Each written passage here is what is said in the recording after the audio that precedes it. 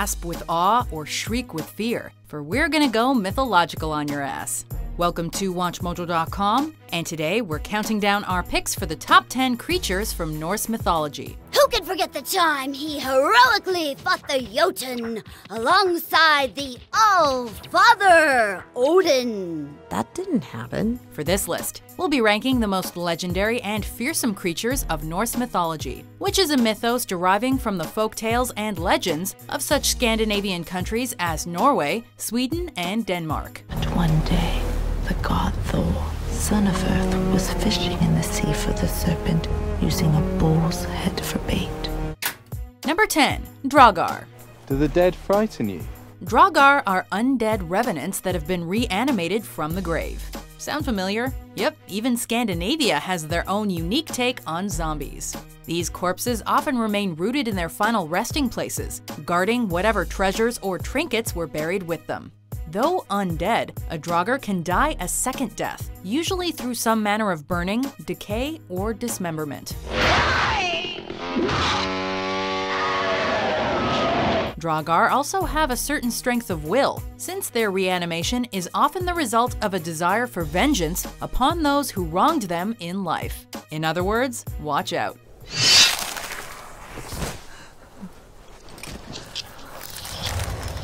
Number 9. Fossegrimen.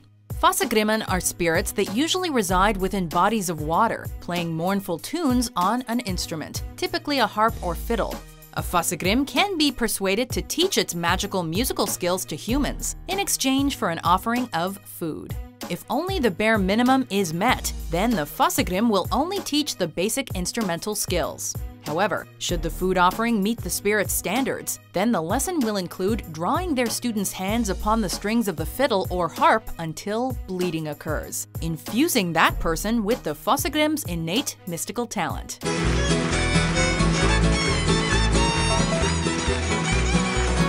Number 8. Sleipnir. In the world of Norse mythology, there are battle steeds, and then there is Sleipnir. This fearless and bold 8-legged horse accompanies Odin, the king of the gods, to face all of his enemies in war. Sleipnir is actually the offspring of the trickster god Loki and the horse Svailfari. While in the guise of a heated mare, Loki was impregnated with Sleipnir, eventually giving birth to the magical steed. Able to travel great distances and thought of as, quote, the best horse among gods and men, Sleipnir was eventually taken by Odin and became his most beloved beast. Number 7. Ratatoskr. Introducing Ratatoskr, glorious champion of Yggdrasil. Even Asgard has its small and humble creatures. Ratatoskr has the important task of being the god's own personal messenger service, continually bringing messages back and forth between the hawk Vedrfolnir and the dragon Nidhogg, who reside upon the top and bottom of Yggdrasil, the world tree, respectively.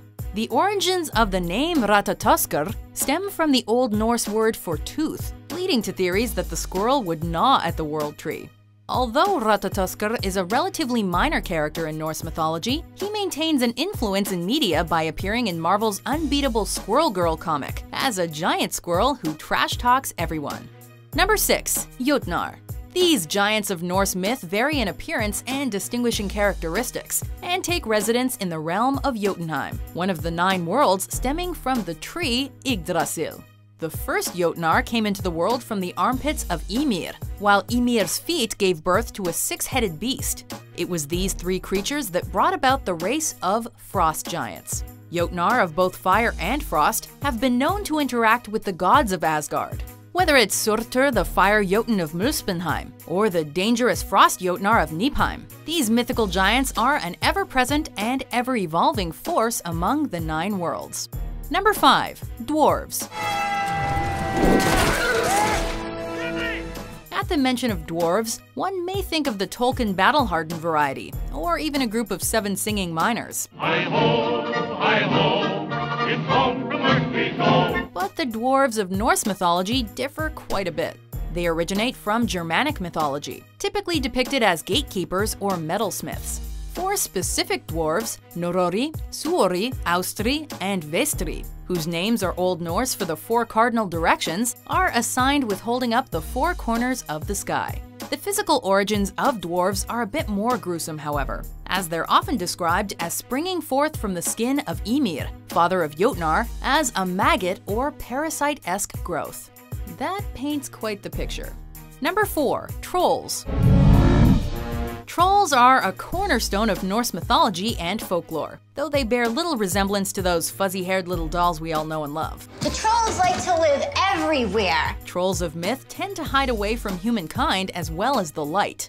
The daylight actually possesses a lethal touch to the Norwegian troll, as its rays turn them instantly to stone. The Norse trolls tend to travel and live in a tight family or group unit. They shun contact with people and even prove to be dangerous for those unwise enough to cross their path in the dark of night.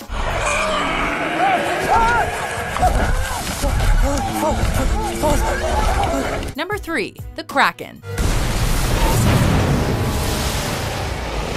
Casual movie fans may associate the Kraken primarily with the Clash of the Titans, but myth buffs know that the beast's roots actually date back to Norse culture. Specifically, the Kraken was a fearsome sea creature that prowled oceans, swallowing men and entire ships whole in its wake.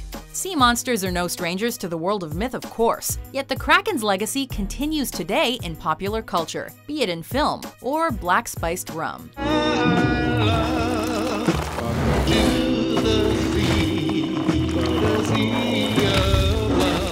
In fact, the giant squid genus Archituitus is said to be the closest approximation to what the Kraken might have looked like in Norse legend. So avast ye mateys. Number 2. Fenrir.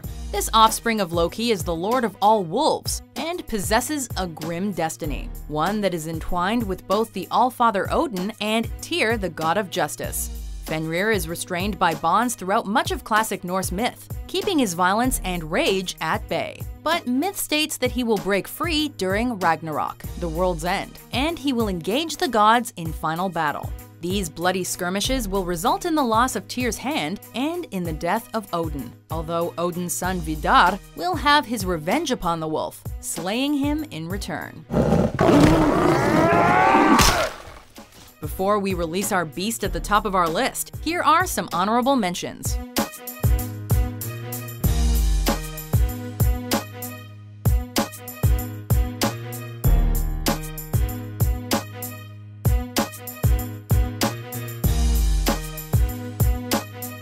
Number 1. Jormungandr.